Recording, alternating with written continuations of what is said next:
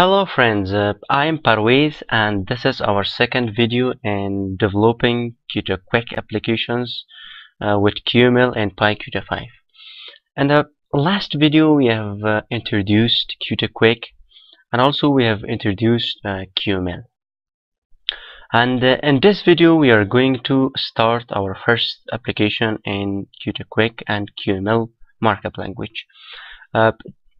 Today we are going to make our first window, and also we are going to cover some basics of QML design. Okay, now open your Qt from the file, new file or project, and here select QtQuick application. Choose and name it. I give it first dots. Okay, now next, and finish. Okay, if I run this, you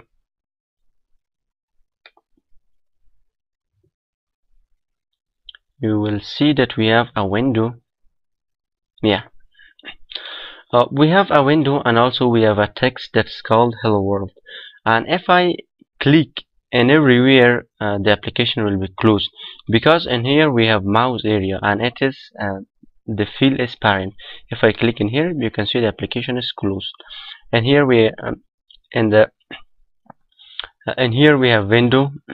It's visible, visibility is true, and now you can change the width of window. I give it width 600 and the height also 600. If I run this, you can see that we have a 6 by 600 by 600 window. And here everything is element in QtQuick application. Mouse area, this is one element. We have text, this is another element, and we have window, this is another element. This window is our parent, and these mouse area and this text, these are our child of our parent.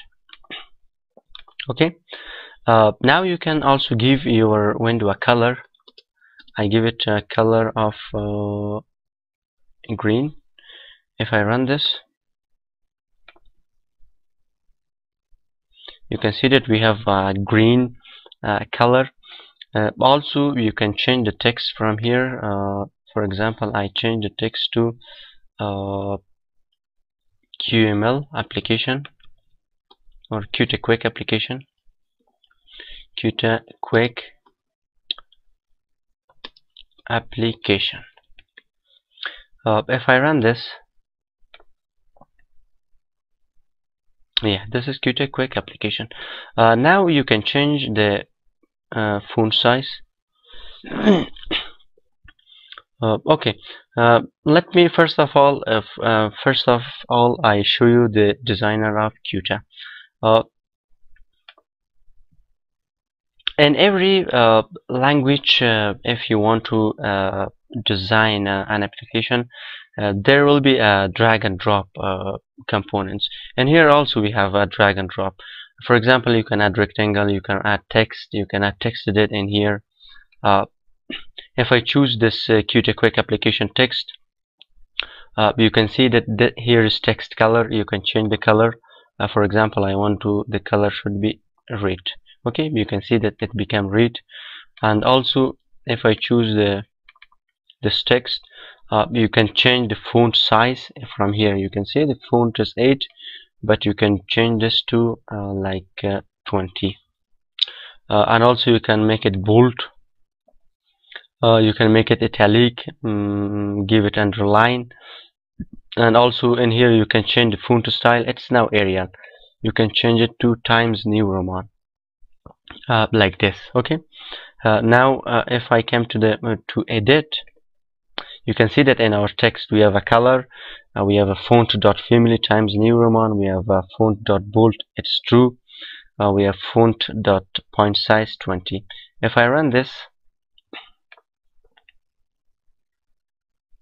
you can see that now it's the font is much bigger. And also here we have different things that you can do it.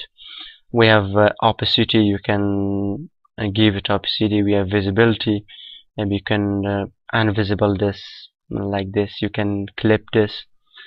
You can give the position X, Y, and also you can give the width and height in here. Just simply you can play with these components like this. If I run this, this is my first window. Okay, guys, thank you. And this was our second video. It was the basics of window in QtQuick and QML. If you like the video, please subscribe the channel, and also for the further videos, please like the video.